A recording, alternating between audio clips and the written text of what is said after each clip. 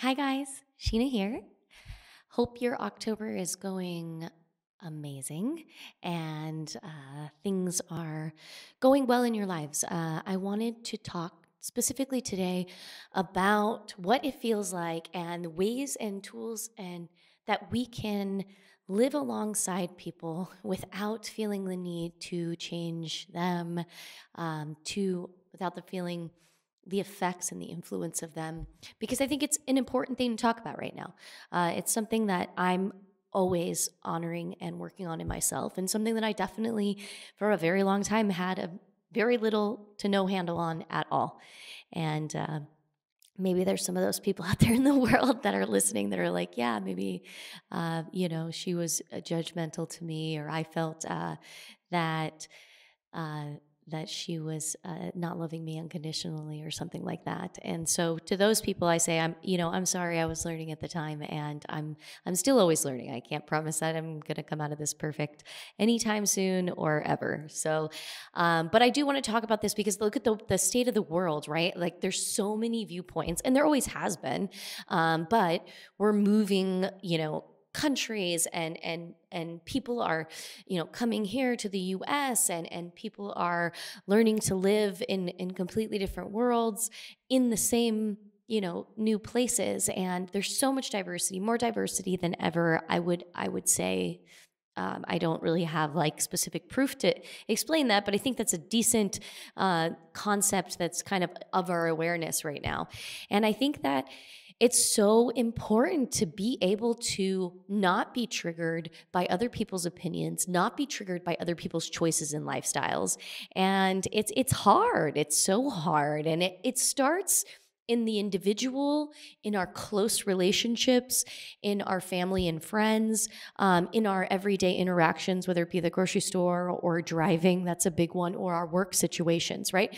Those are the places we get to really practice that stuff, because that's where we sort of have to be in relationship with one another. And I think it's just something that needs to come into our awareness right now. And we need to talk more and more about it, because it is difficult to live alongside other people and their choices.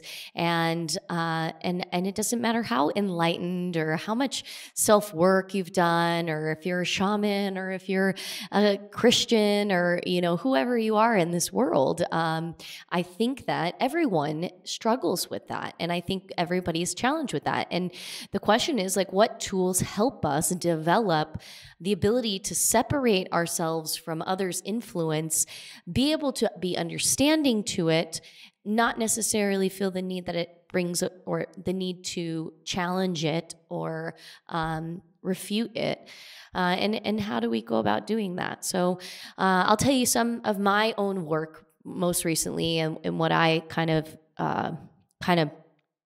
where I've found the most compassion, the most empathy, and the most recent times of my life. And if you listen to me at all, I'm an empath. At least that's what I call it.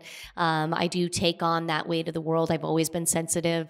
And whether or not you believe that is some sort of superpower, or maybe it's a trauma response, or however you got there, perhaps it's a mental sort of thing, or a hormonal thing, whatever, because I actually think there are many things that create that empathy, and I think we all have access to that empathy. But as it stands, I feel the world quite a bit, and I feel tapped into the psychic energy of the collective consciousness, and I always have.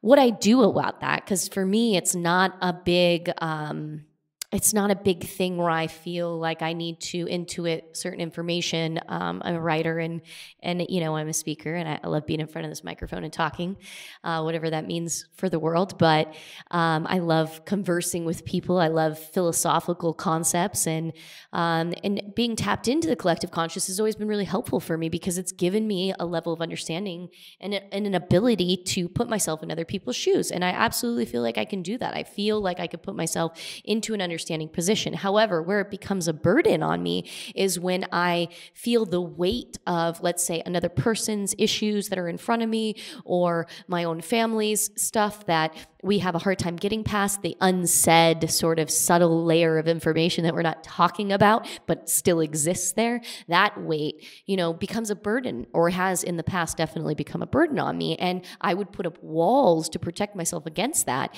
And those walls, those are felt by the other people, whether they're empathic or not, especially with someone who is openly loving and understanding and compassionate. When I do put up a wall, it feels like a wall to that person. Absolutely. And I think I would always look at myself as like, oh God, I'm such a bad person now because I pushed this person away, or I couldn't handle what was going on. And deep down, I knew I just couldn't, manage that relationship. And really the only way for me to protect myself was to put up this wall.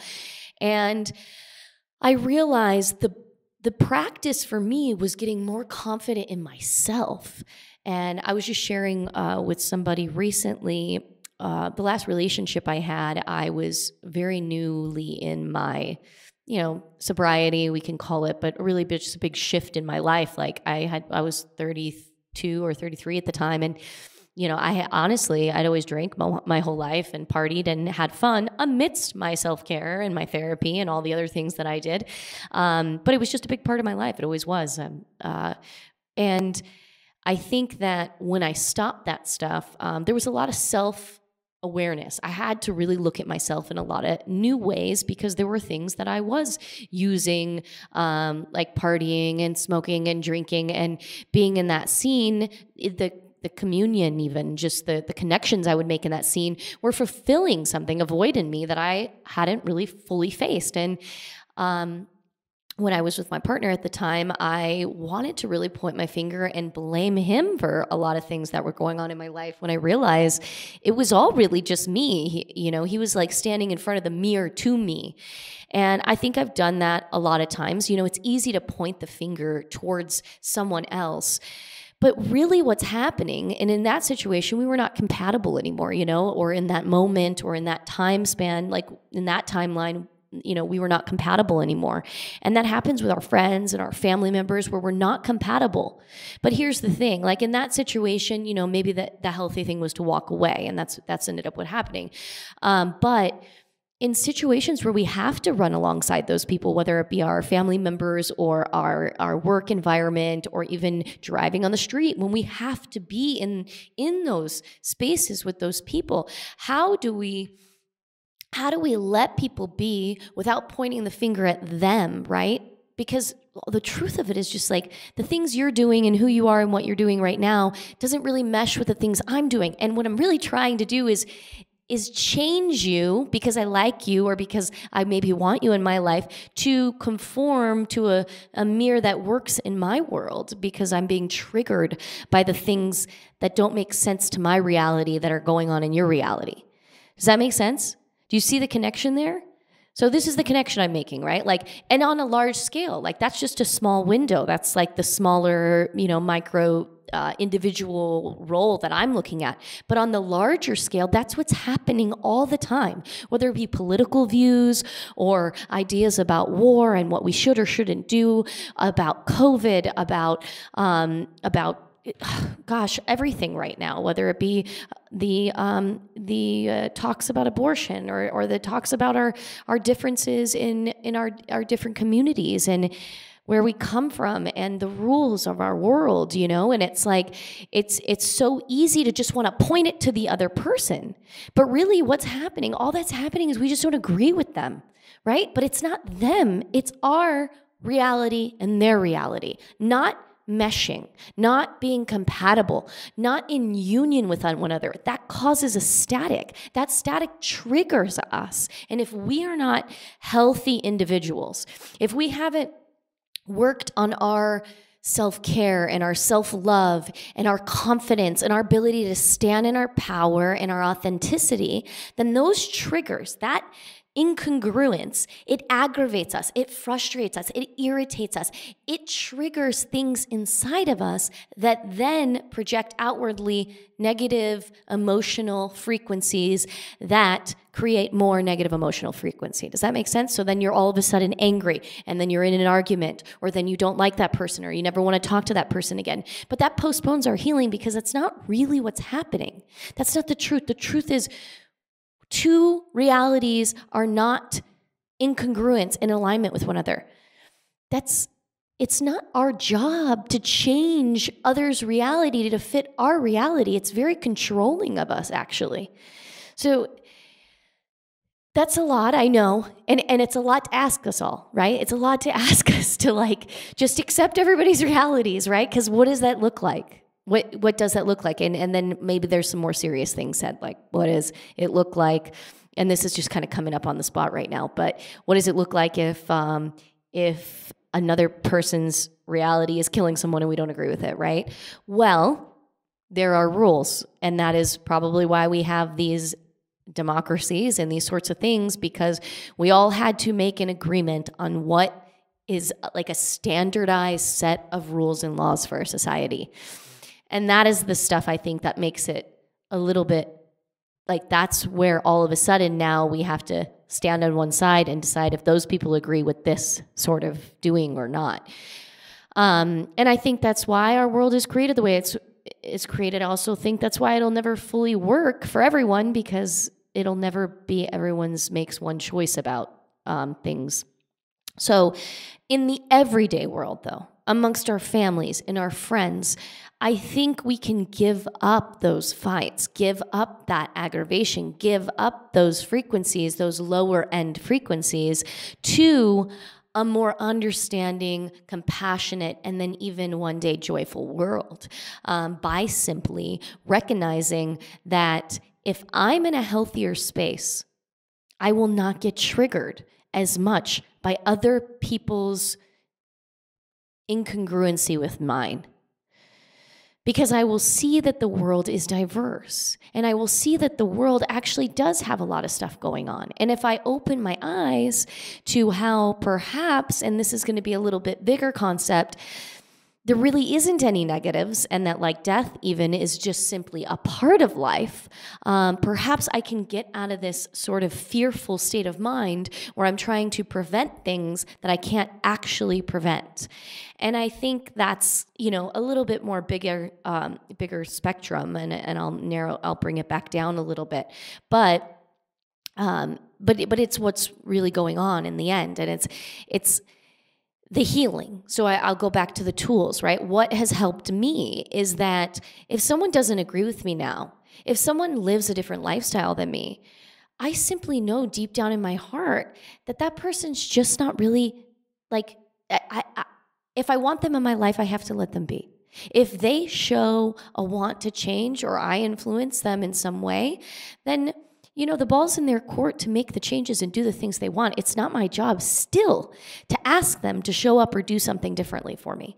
Yes, I know that's high, and it seems a bit righteous and perhaps a little, maybe even too high of a value to go around just thinking, okay, well, this is, the way it's going to go. But ultimately, I think that's the best way to handle it, because if we are in the inside, getting irritated, getting frustrated, going through these sort of lower end emotional bouts, whether it be depression or anxiety or fear, we are then putting that back into the world, and we're reprogramming our world to be on that lower frequency.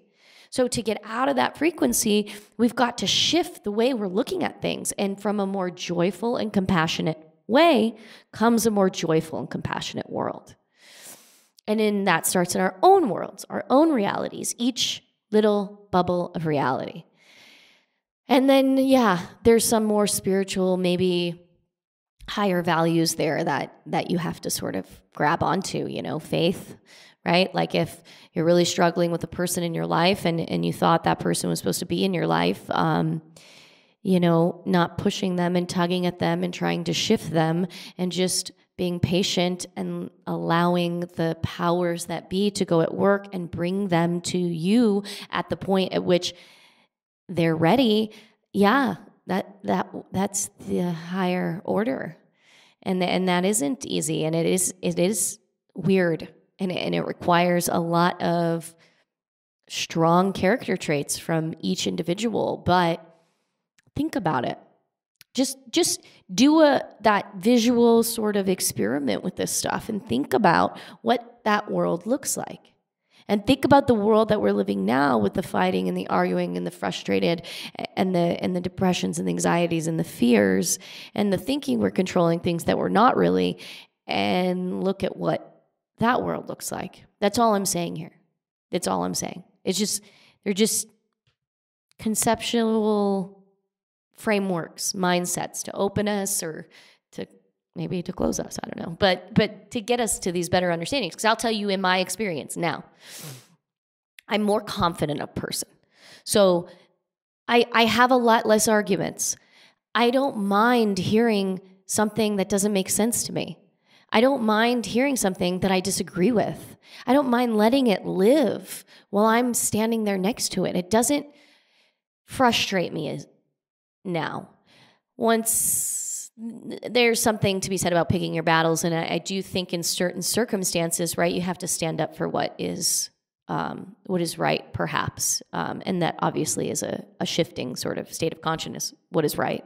But in your own realities, there's boundaries, and there's sticking up for people, and there's sticking up for concepts, and there's making change. But there's always like a graceful way to do that. And that's kind of that next step then, is to gracefully approach these concepts to implement change. But there's a way to go about doing that from a place of compassion and love. And that is going to, because it's a higher frequency, move things along a lot faster. But we're really used to this other way. That's all. So anyways, I talked a lot, so I'll go ahead and stop talking now. But I hope the rest of your October is great. Hopefully I'll make another video before October is over. But as it stands, I'm any video right now is nice. I'm it is what it is, right? So I hope you're having a great day, and some of this stuff could make sense to you. But thank you very much.